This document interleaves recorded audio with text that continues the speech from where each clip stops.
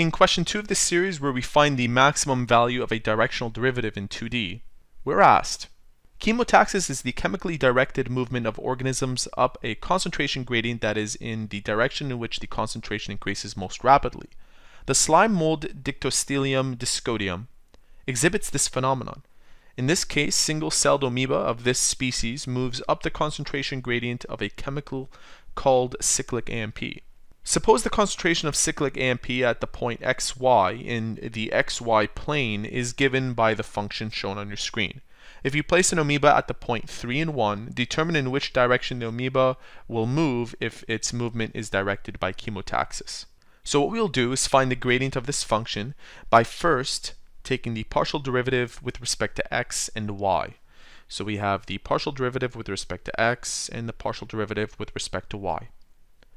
The derivative of this is easy to find. In fact, I'll rewrite it so that we have 4 bracket x plus y plus 1 raised to the power of negative 1. This is nearly identical to that. Taking the derivative of this, remember y and 1 are constants, so we use the power rule. 4 times negative 1, x plus y plus 1, subtracting that by 1, it's negative 2. Evaluating this at 3 and 1, you should get negative 4 over 25. And the partial derivative with respect to y is identical to this. It's the same thing.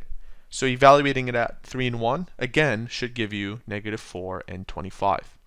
So our gradient vector, which we'll represent as the gradient of f at xy, is negative 4 over 25. Remember, this is the x component, and the y component is negative 4 over 25. So that right there is the gradient vector. And this direction is where the amoeba moves the fastest.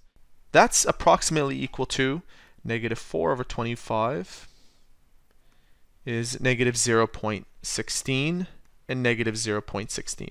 So in the direction of negative 0.16 and negative 0.16 is where it's going to move the fastest. So there you have it.